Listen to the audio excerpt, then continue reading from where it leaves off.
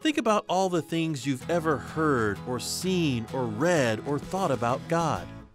Think about all the other people who've lived and died who had their own experiences and thoughts.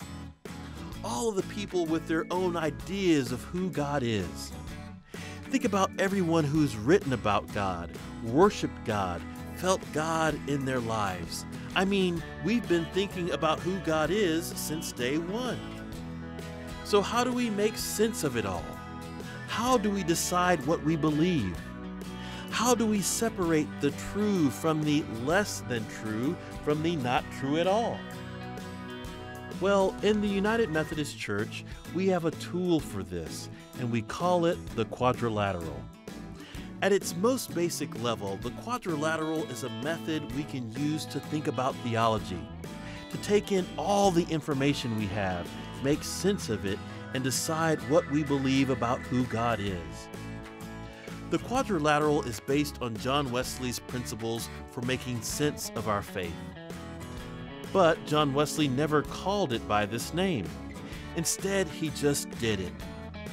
The term Wesleyan quadrilateral didn't actually pop up until the 1960s, when a Methodist theologian summarized Wesley's approach to theology. But what is it? The quadrilateral is comprised of the four sources through which we gain knowledge about God: Scripture, tradition, reason, and experience. Scripture is the most important part of the quadrilateral. It is the standard against which the other sources are judged. Tradition represents the collected wisdom of the church over the centuries. It keeps our theology connected to ideas that have deep roots. By reason, we can test the truth of our beliefs against the way we know the world to be. This allows us to make sure our faith is both practical and coherent. Finally, our experience of God breathes life into all our clever theories. It makes room for our personal stories and helps us to make our theology vibrant and alive. This can seem really complicated, but it's actually pretty simple. If you consider it, the quadrilateral is really similar to the way you already think about the world. For instance, all of you know not to touch a hot stove. How do you know that? Well, 1, your parents taught you not to. That's kind of like Scripture. 2, no one else goes around touching hot stoves. That's a pretty common tradition. 3, you know that a hot stove is hot and that hot things can burn you. That's reason.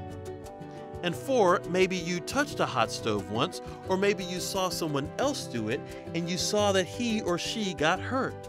That's experience. Perhaps you'd only need one of those factors to know that touching a hot stove is not the best idea. But when you have all 4, it's pretty easy to come to the right conclusion. Don't touch the stove! The quadrilateral takes this process and applies it to our quest to understand God, which is a lot harder than understanding a stove.